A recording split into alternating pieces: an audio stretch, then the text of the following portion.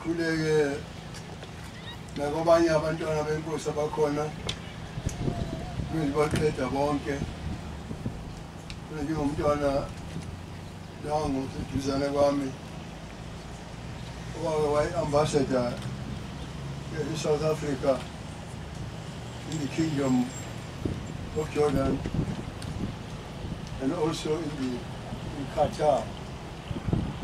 Kanti wayeko ongqongqoshe wemfundo lapha ngaphambili uhulumeni wakwaZulu nalapha sekungene uhulumeni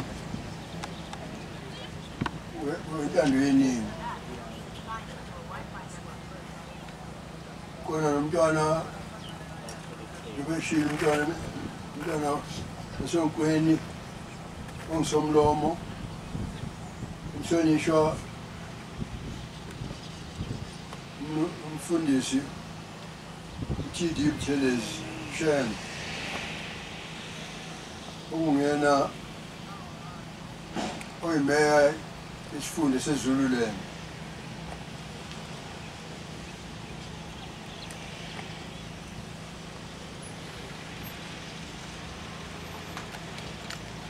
Umhlonishwa umbuso khoza usunguli wombuso khoza akuyisikhungo samagugu namafagugu imbuso khoza Institute for Culture and Heritage. Aphinde bengumsunguli wohambo lwenyawo kwisikhumbuzo Sandlwane Community Walk. Nodokotela uMxolisi Namuka kwisikhungo sakwaZulu Natal samafa nocwaningo lwakwaZulu and research. Dokotela Vusimuzisho ngimbonanga besicabanga ukuthi bemenyiwe. Nomhlonishwa meya yalapha Ondini umhlonishwa Wilson Changas. Umntwana utithiwe yezo eduzane kwami nebamba khosi lakwaButhelezi ney'nduna ey'khona namakhansela akhona ney'khulu zonke kahulumeni nezawomasipala ney'meya zalolu suku nomphakathi wasondini namaphethelo njengoba lo msebenzi ngeshwa phakathi nesonto abantu basuke beye emsebenzini.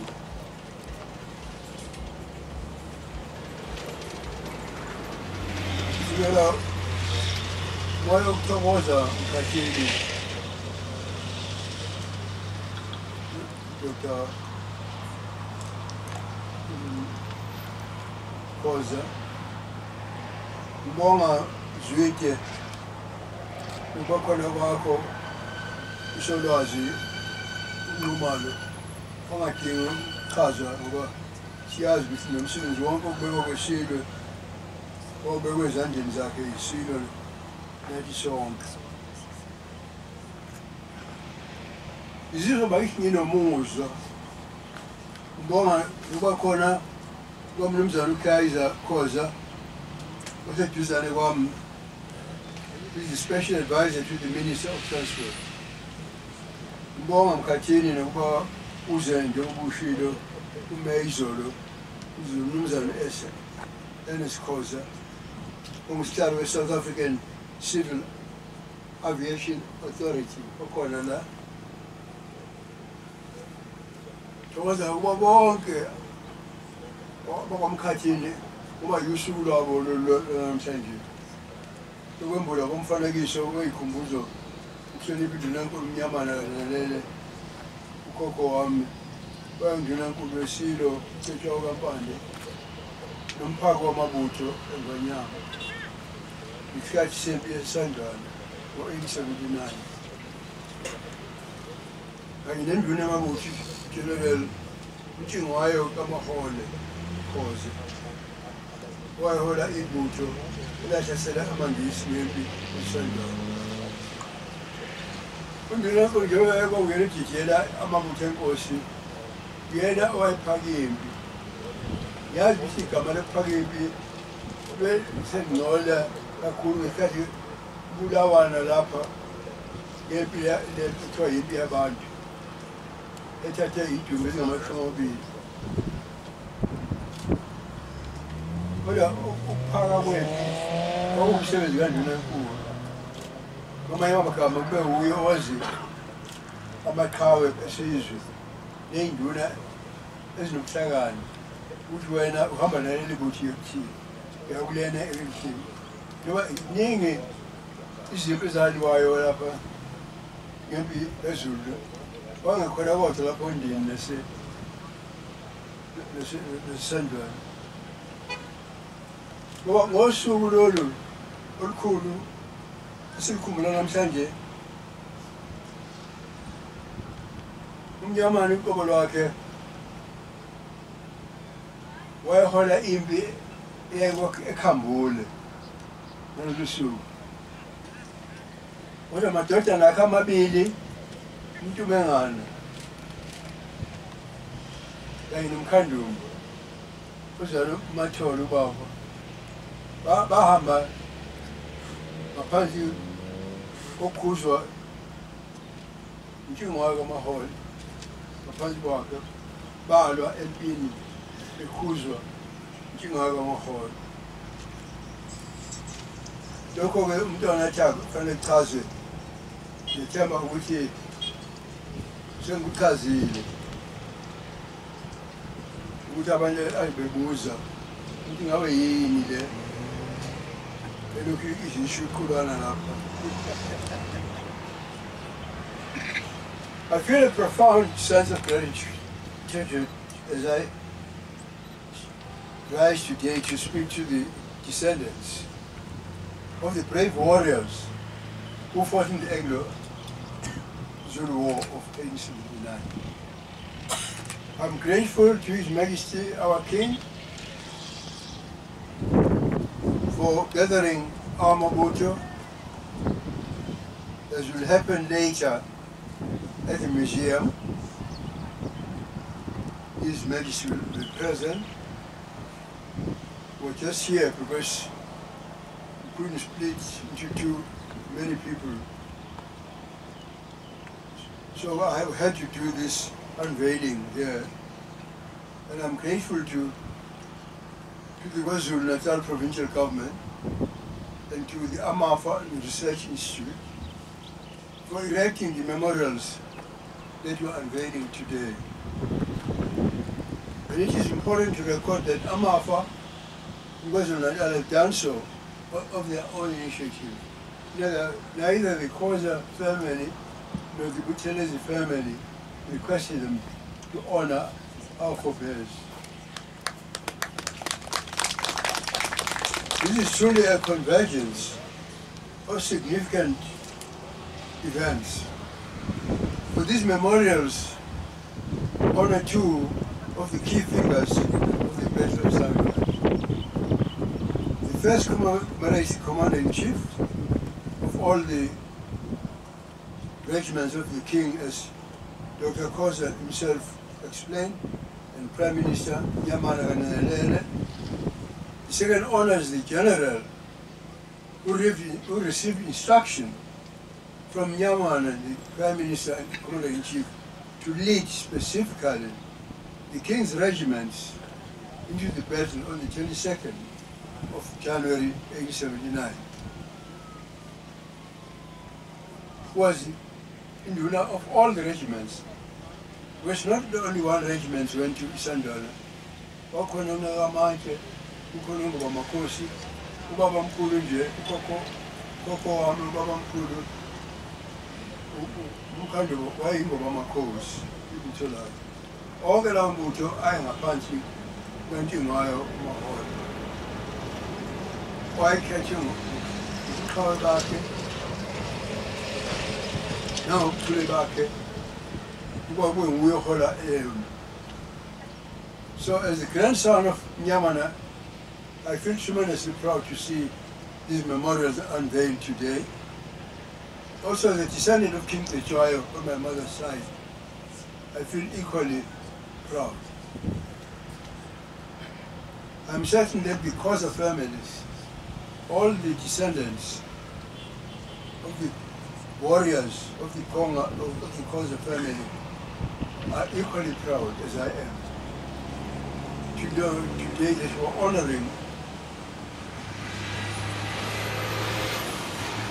General Kimwala Maholo.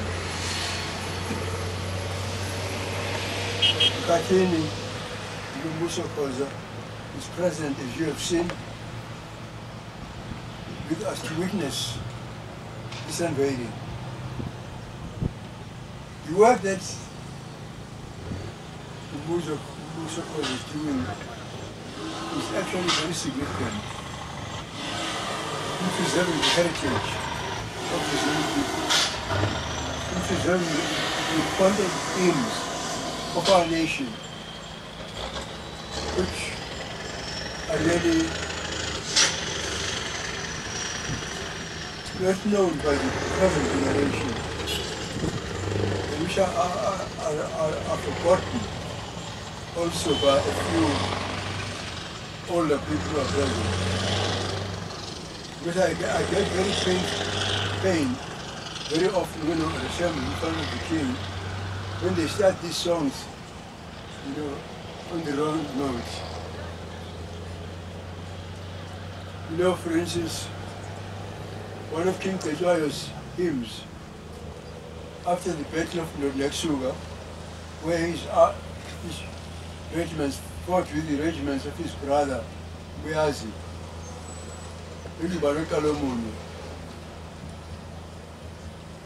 khona ukusaba mkhathini abangasakwenzi bese bedumela nje phakathi sekwayinovia nje sale sengibhekezela nje nami ngoba ngeke lokho nje lisanda ukuthi salithatha ngomkhonto endoda ohasa abantu nje usalithatha ngomkhonto endoda kusuka bese abanye bese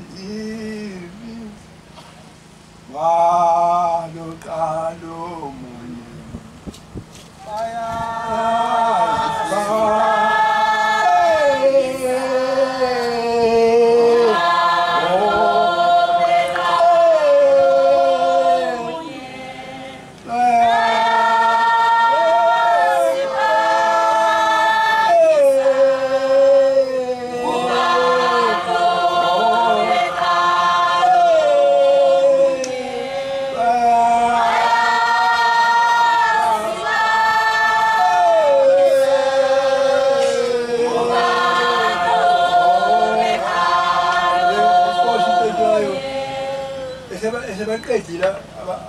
abafowabo ney'ngane zakwabo ngempi yaseSandlwane lapha ayelwa khona nenkosi nomfowabo umntwana umbuyazi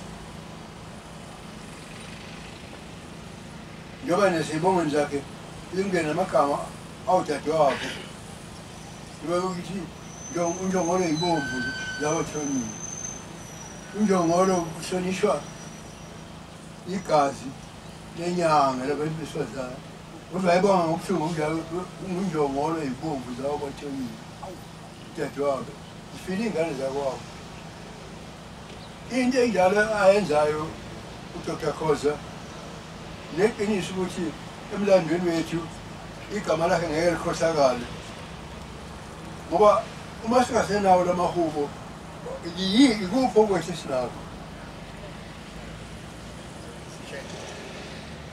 Dr. Khoza is doing remarkable work to preserve and promote our heritage, and I appreciate his commitment to opening an institute where Zulu culture will take center stage. Dr. Khoza has also founded the Sandlwane Commemorative Walk, which sees young artists and influencers take a walk from Ondini.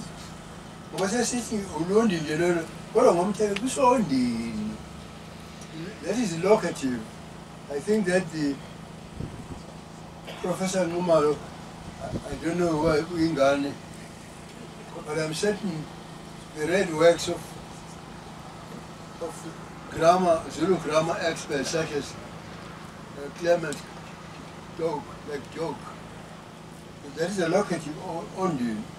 Ulaga abiru bashi ulondi, sensati ulondi. Empeleni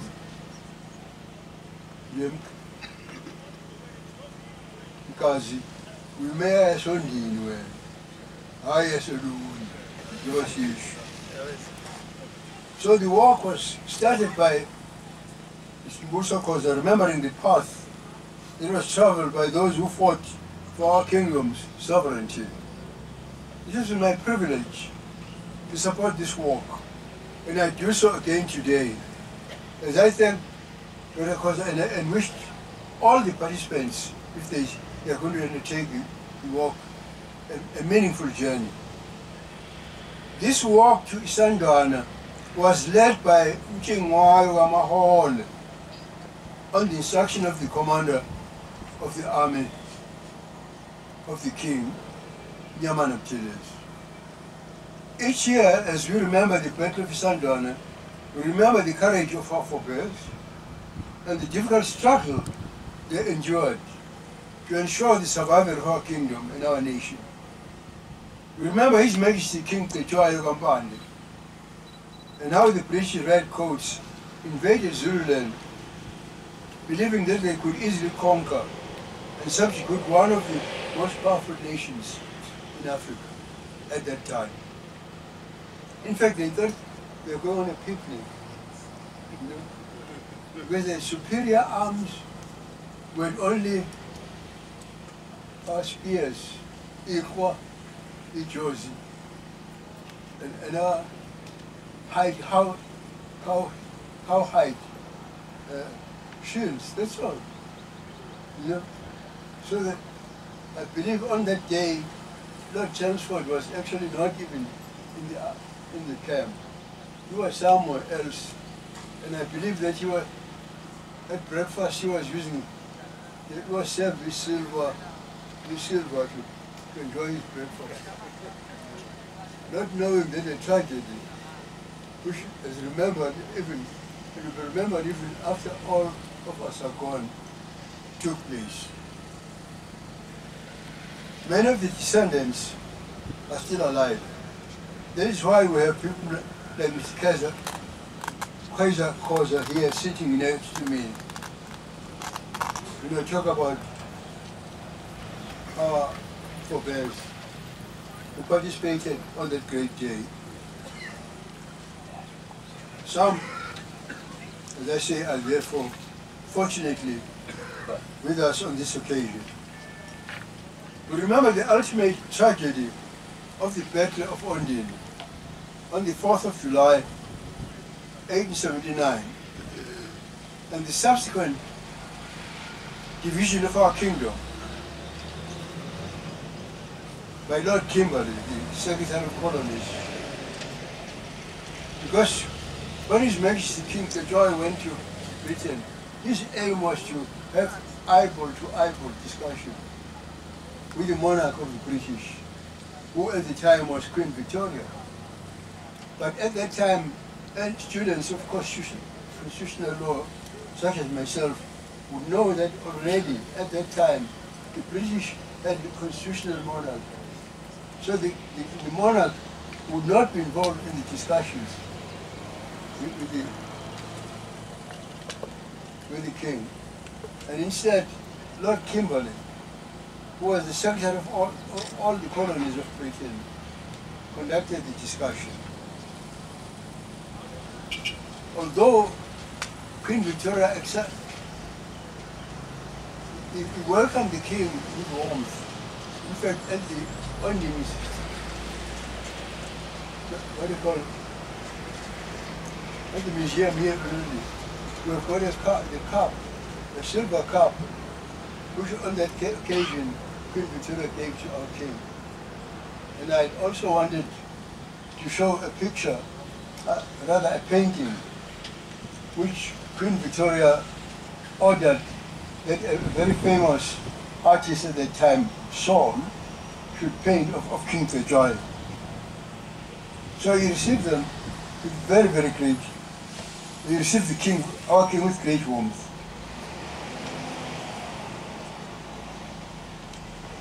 I've spoken many times about Sandlwane and about my maternal great-grandfather, King Buthelezi.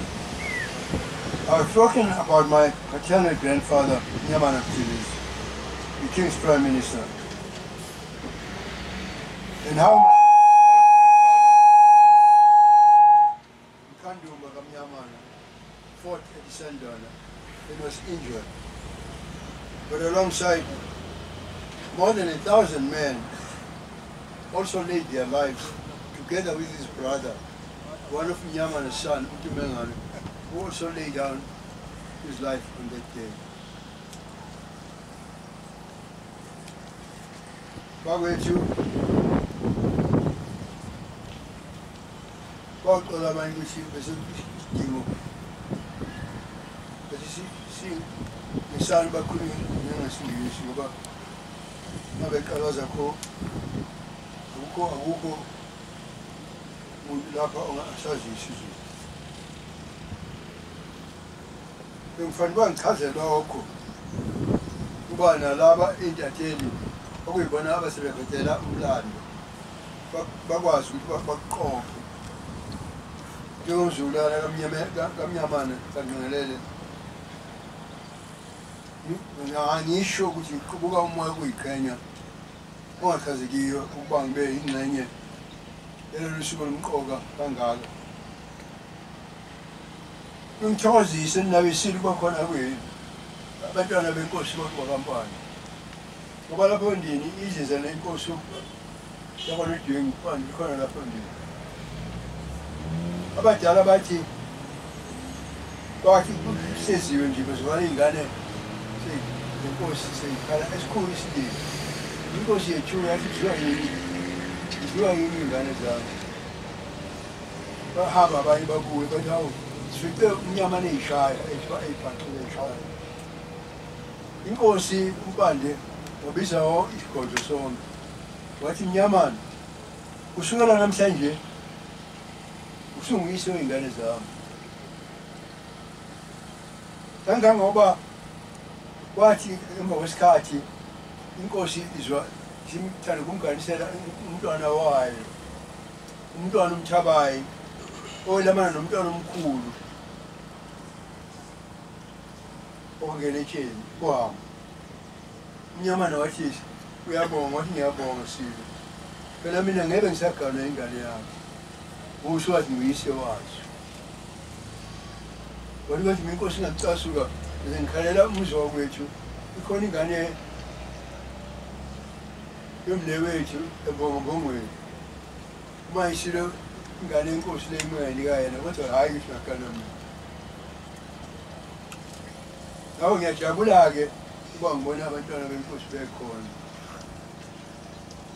Ngixoxile kabanye ukuthi nangethu mina ngo-53 ngena esikhundleni ngizwa abantwana abakhulu basendinkulu.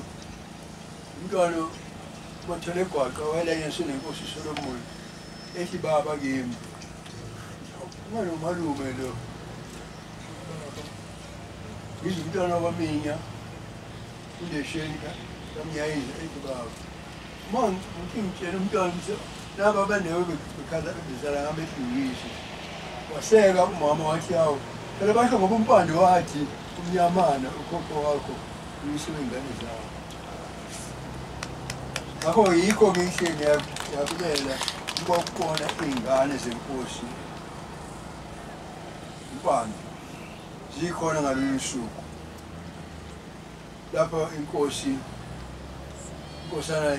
kaMpande ijini uZulati Mobala enza ey'bukwayo ekwenza lokho ngesandla sikantshingayo kaMaholo wayiphaka ukuba kwenze lokho. Kodwa lokhoza ngathi wenza umsebenzi omkhulu ngokulondolola kanye nokuqhubezela phambili ifagugu lethu. Ngakho ngiyakuncoma ukuyinikela kwakhe ngoba asungule isikhungo samasiko kaZulu esiyoba inhliziyo yale msebenzi. Mkhathini egameni lesilo noma singakafiki nathi sonke thina Zulu. Nalokho okwenzayo uqhubezela amafakakhulu useyibo ubuqhawe bamfana isikhathi sethu. Ukhozi upheze wasungula uhambo lwey'nyawo lwesikhumbuzo sisandwane lapho intsha engamaciko nabantu abanezi emphakathini besuka ngey'nyawo lapho ondini baye bafike eSandlwane bebangise khona ngey'nyawo bekhumbula ukhalo olwaholwa intshingayo kamahole namabutho enkosi bele ngey'nyawo ukuba umbuso wesilo uhlale ukhona ngesizwe sikaZulu. Kube kuhlonipheka kimi ukuba ngizwakalisha izwi lokusekela lolu hambo lwesandlwane. Ngakho namuhla ngisaphinde ngedlulisa izwi lokusekela. Ngikwenza lokhu ngokuba ngithokoza lapha kumzukulu weqhawe lakwaKhoza ngokuba ngifisele bonke ababambe iqhaza impumelelo ohambeni.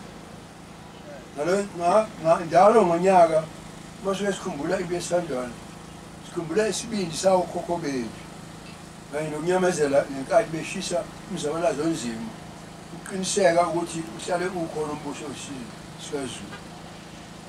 Isizwe sikaZulu sikhumbula uJinini omnyama isilo samabandla ingonyama etshwaya kampani kanye nokuthi amasotsha amangisi angena kanjani agasela izwe lakwaZulu enenkolelo yokuthi angayigwazela ibhece nje kalula athumbe ngaphansi kombuso wamandisi esinye sezizwe ezazinamandla amakhulu ngalesikhathi isizwe sakwaZulu.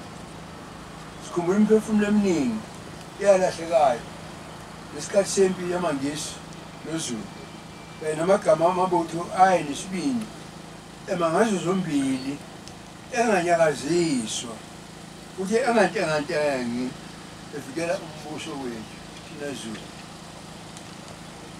Njengoba busho nje emkhathini ukuthi sivunule kanjena nje ngoba siyayiqhenya ngabakwenzayo. Siyayiqhenya ngabakwenzayo. Siyasikhumbula bona nje siphakamisa igama labo ngoba sisemaphini yezwe kuze kube manje ngalokho abakwenzayo beholwa intshingayo kamaholo.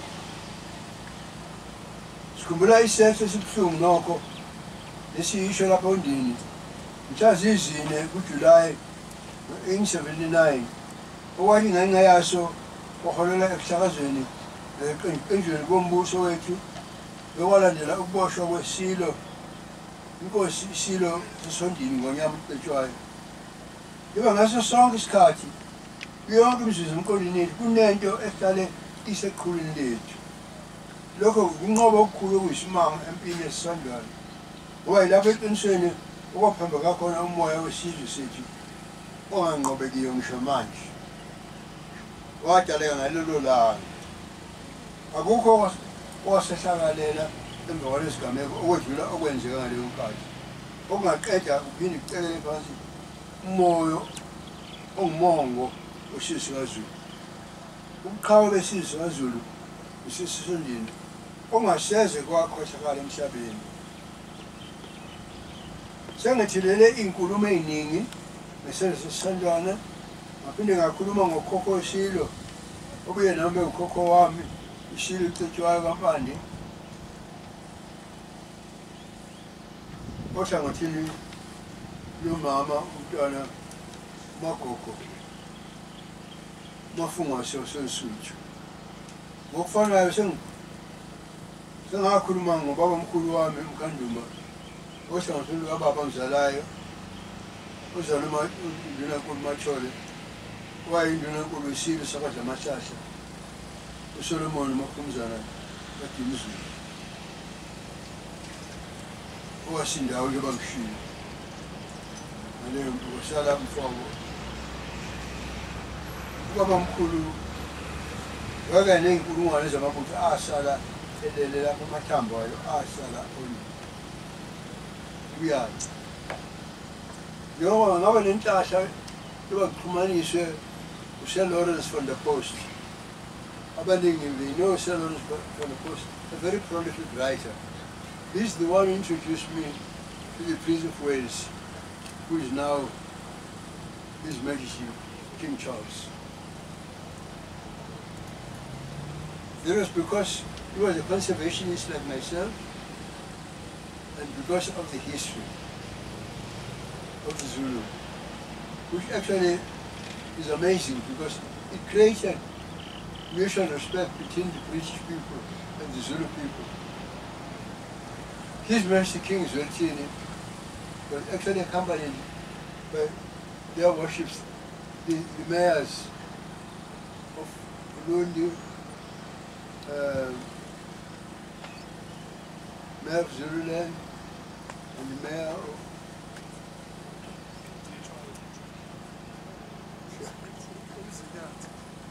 of Mziyat. When I was invited to Wales, a few years later, I was introduced myself as the descendant of the Commander-in-Chief by the Welsh Army, which is the Welsh Army that actually participated in the Anglo-Zulu War, the Sandlwane and so on. I was actually very honored because the Welsh Army, the patron of the Welsh Army was Queen Elizabeth II. And in the previous occasion, where they say they eat the leek, an occasion where soldiers eat the leek, I was the second person, and I was saluted by the army, the Welsh Army, in honor of what the Zulu people did in 1879.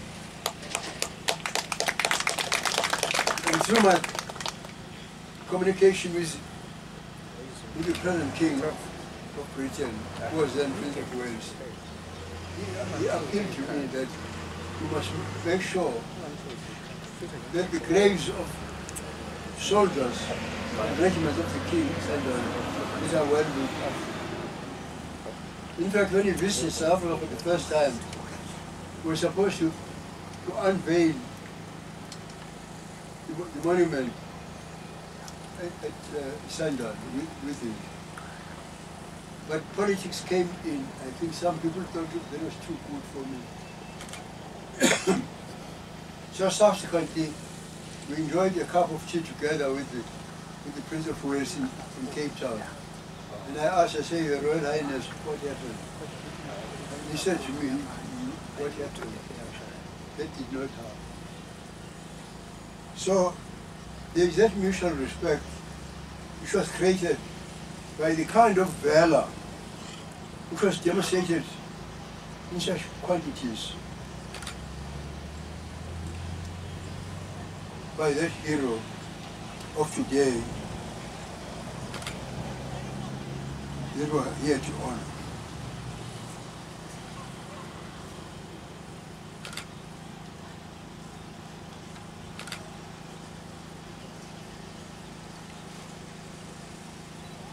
Isilo-ke sasondini ngonyama uCinto kaMpande wabekwa eMlambongwenya eStaleni ngonyaka 1872.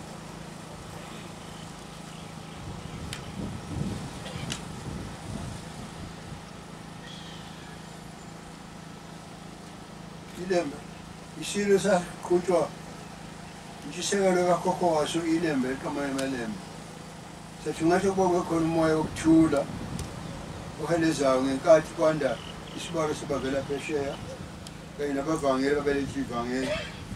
Ngokufanayo isilo sasondini selulela isandla sobungane kuyiphathimandla lamakoloni ezabe kunyawo lesifundazwe.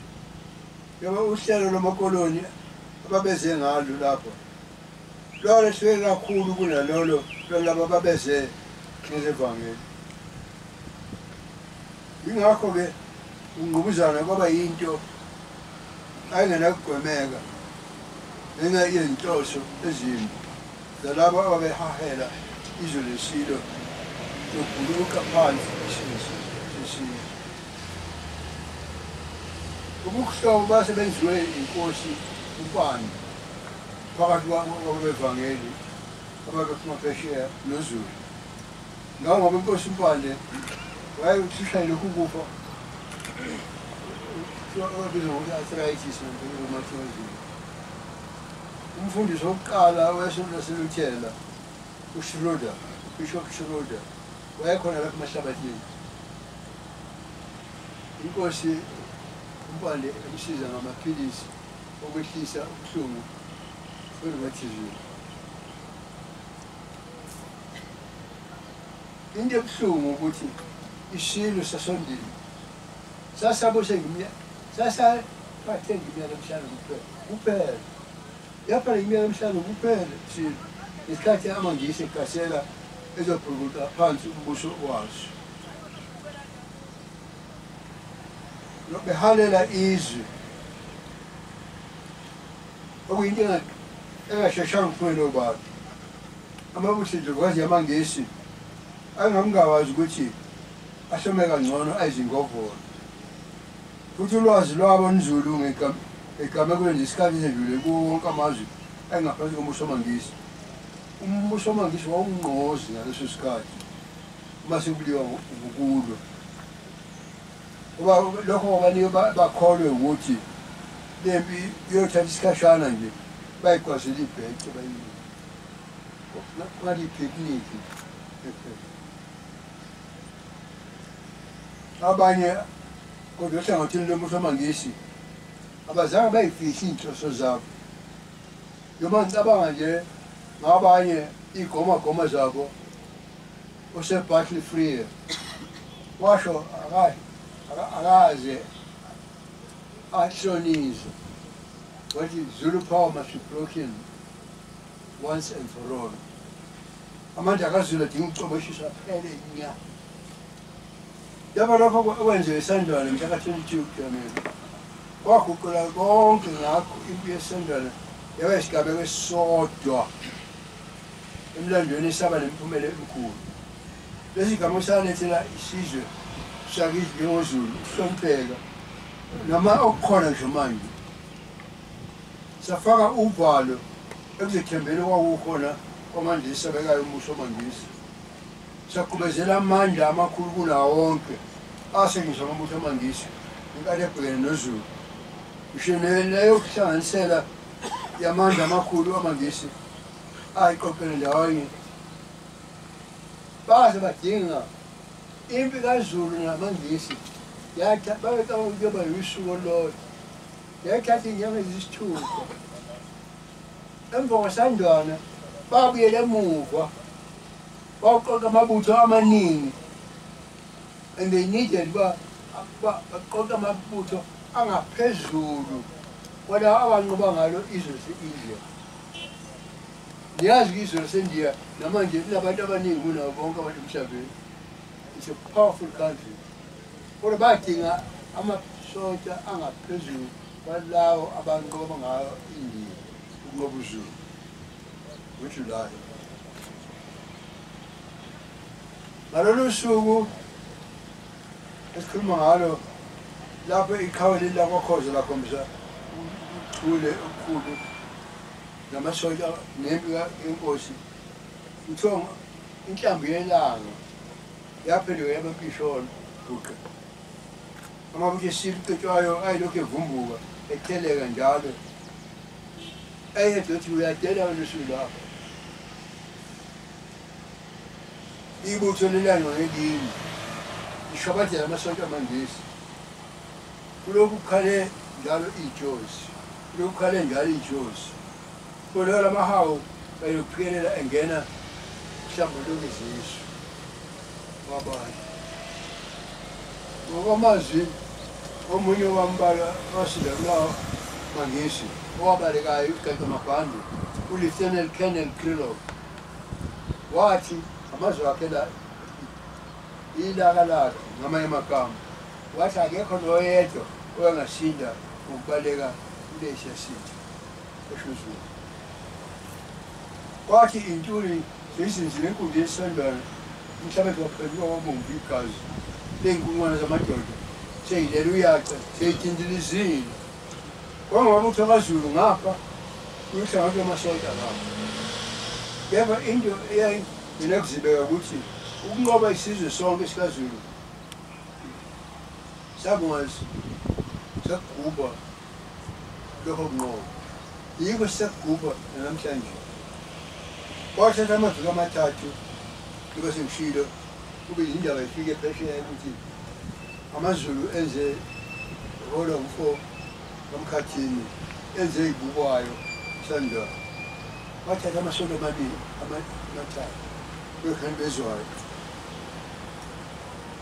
ohalela ba ube transport ukuyena ngumdidilo amasonto amangisi bazakho basungula iCommission yokupheka inzulu ezimbalwa nje emva kwebi amangisi noZulu lokho wakwenza ngenhloso yokuthungatha ukuthi ukuze amaZulu enze isampula ngabo kanje konakale kuwo ngoba amangisi athelo thile uZulu waqonda ukuthi uyadinga ukuba aphendule ingqongqoshe yombuso ophathele impi eNgilandi futhi aphendise emphakathini womangisi ozosala ushaqekile ubambe ngezandla neseke sokuthi nguZulu empini ngumkhondo namahawu kuphela bona behlome ngey'khali zensimbi ey'phambili ngalesi sikhathi kulalile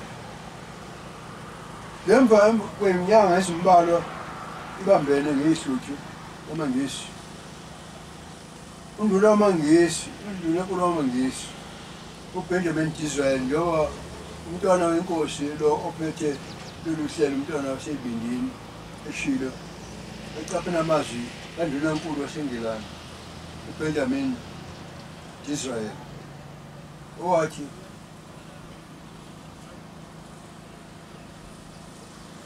abantu bayisimangalisa amaZulu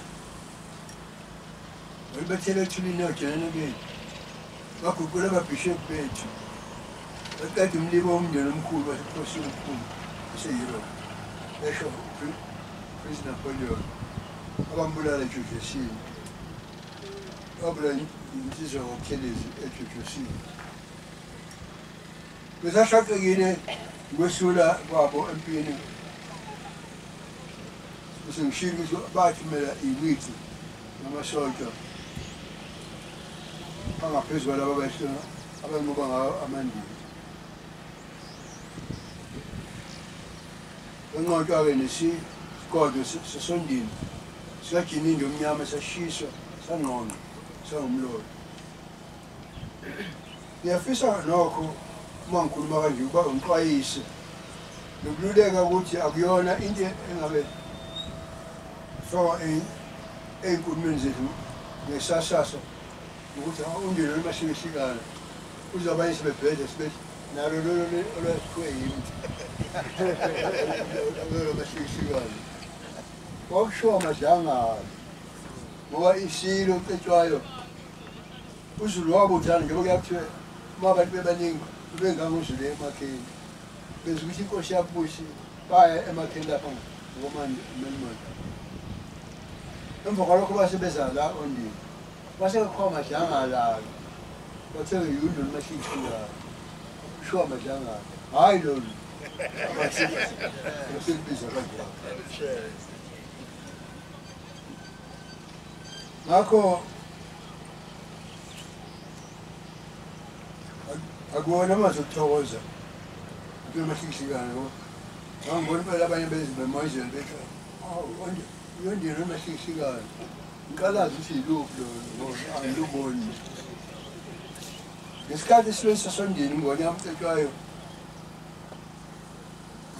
kufinyele iy'ndaba zaka zokwesulwa kwamabutho aso sathumela indodana yaso kwakuphela kwayo wayezele intombi kakhulu ezinye engizazi ngamehlo ngingumfana ngikhula kwadla amahlahla esikolweni omntwana uSimiso omntwana uShiyela omntwana uNomadlamba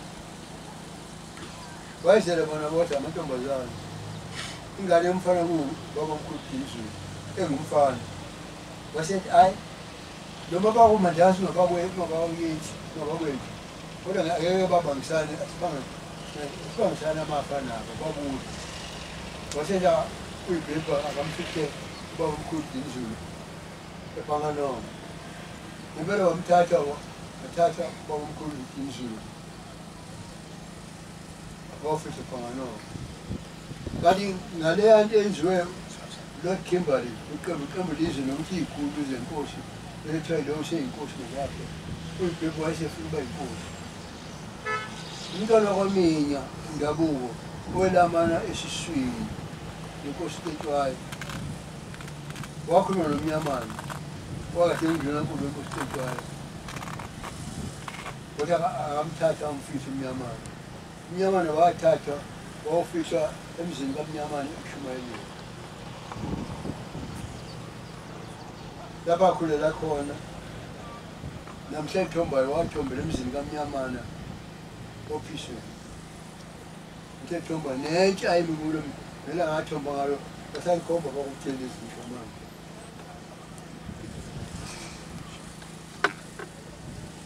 isilo-ke yaziwa-ke inkosi umntwana uDinizulu ezinye iy'bongo zakhe kuyakuthiwa intukuzo bayithukuze ekushumayeleni ngalokho nomnyamana iy'bongo zakhe isikhukhukazi esimaphiko esivikela amazinyane ngonyama phakathi kakhona inkomo nothenzi okuthi angakhulu umashima athi amkhweba isilo-ke emva kwasekusuke ekushisa undi saya ekushumayeleni emzini kamnyamana uNdunankulu waso kodwa emva kwensuku sasuswa khona saya emndini kaShodo nguyise ehlathini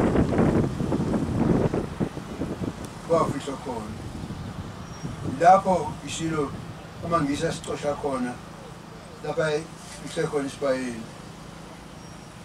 sathatha isilo Tetshwayo lapho saso lapho kwazondela ondini sakhishwa eStalin was deposed formally sekhuluma khona manje kuba yisilo sathatha sasiwa Port Danford esikhawini lapho sagibela khona umkhumbi sesiye eCape Town siyoboshwa eCastle eSikhuzo kanye nendunkulu yaso eyayigilisiwe naso ukuhamba kwesikhathi sedlulisele eplazini i-Old Mullen eKapa lapho yayiba ney'vakashi ey'ningi nezinye ezayiphuma khona endunkulu esengelayo iba kushilo isiyo sabuya silambatha phesheya amangisi axabanisa uZulu akhweza iy'khulu phezu kwesilo achitheka igazi ilapho kwadeleka khona impeso yosuthu namadakazi ngoba kwaba nesiphetho esingagculisana amandla esilo ayesengqondiwe ukuthi sasinganazwi lokho okwakusele umbuso waso waqembula elakithi izwe Garnet Wolseley omunye wey'khulu zamangisi waye lapha eNtshazathu obizwa wonke lonke iy'khulu zamakhosi esegcwalisa lokho ukuthi yoshe inkosi ngokwakho lapho umnyamana athi khona olwami uphaphe luwini uma inkosi yangahlelo inkosi olwami uphaphe luwile phansi indawo leya koButhelezi yakaya phakathi enye yaphathwa kufana ngendlela kwazulu wakhishwa sikhundleni kwathe ingxenye enye yaphathwa umntwana wawo abakoButhelezi ababesaphathwa koMthimba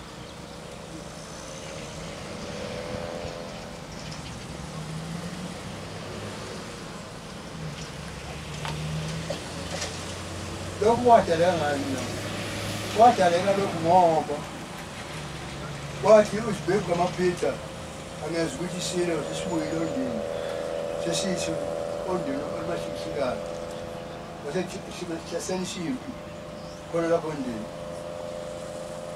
ibutho lakwaMandlakazi zonke iy'khulu lezi bengabantu abakhulu abanye bekonjekile bengakwazi nokubaleka bonke osekethwayo nje kanhlaka basala lapho ondini ngalelo langa kwathi enye indoda yakwaMandlakazi yagwaza inkosi Tetshwayo ethangeni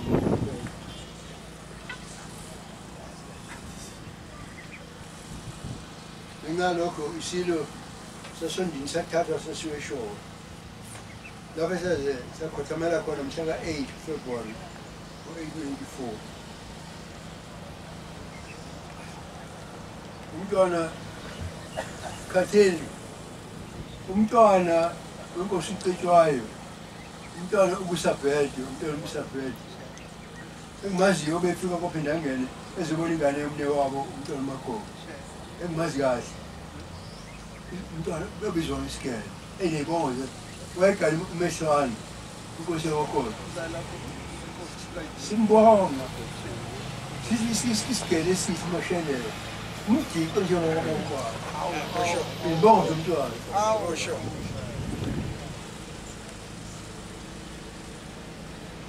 umntwana-ke wayenamasaya ongekonqede ngiyakhumbula ngesikhathi ngonyama umzala wami inkosi yakokhetha inkosi inyangazizwe iyokwembula itshe lelembe kaDukuza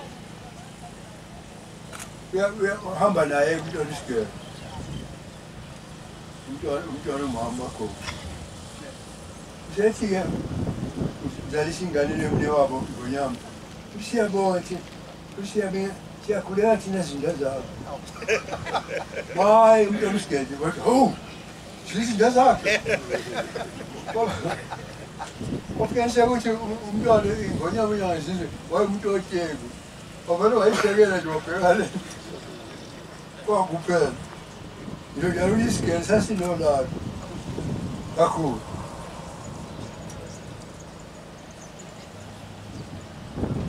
nokhathama wesile-ke oba nesahluko okwafinyelela kusemaphetsheni kebe saqhubeka inqaba yomlando wesizwe sakini njengoba usaphokela phambili nanamhlanje nampa oDkt. Mbuso Khoza basawuqhubela phambili kubalulekile ukuthi umlando wokunqoba kwesizwe sakithi awuzange wesulwe ukunqotshwa kwethondini futhi lokho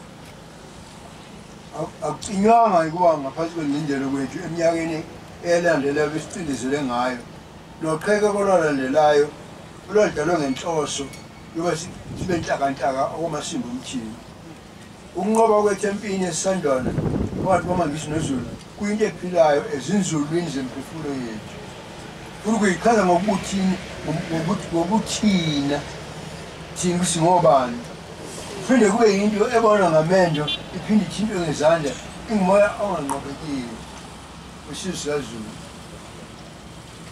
ngingacela inkosikazi kaMr Oppenheimer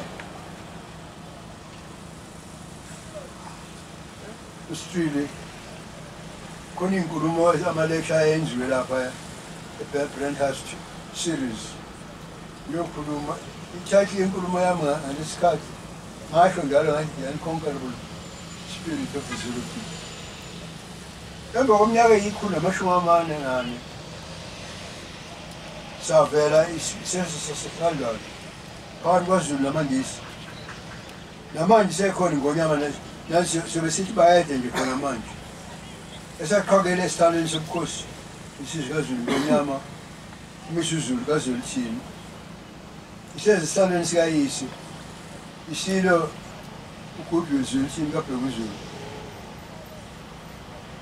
naye ngonyama eyakahlala esithalweni sikayise isilo sipho Bheka Zulu yangazizwe kaSolomon naye waqhakela esithalweni somba kayise ngonyama uMaphumzana kaDinizulu naye wahlala esithalweni sikayise ishilo uDinizulu ngokunjalo naye owangena wahlala esithalweni sikayise ngonyama uMtetshwayo kaMpande wahlala esithalweni selembe emva kombuso wesilo Dingane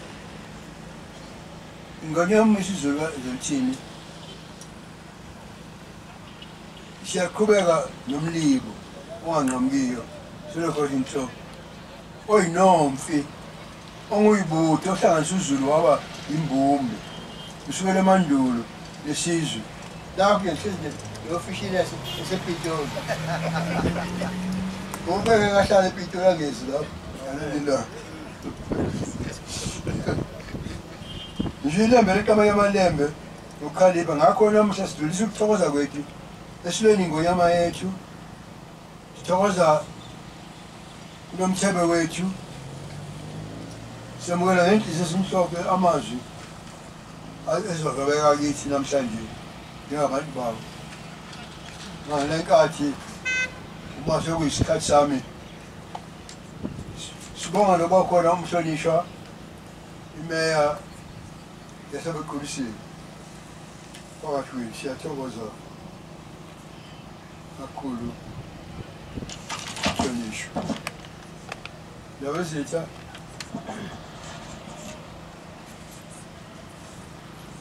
angibuye nganene nje kuningi uyo enhliziyweni ukuthi akuxoxe kodwa angifuni ukuthi njengoba uNkulunkulu ungibekile sengingaka bese ewu wasasilayisa umntwana leli qheku lakwaButhelezi lahemba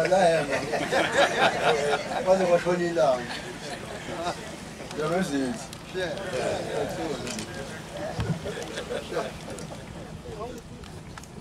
microphone.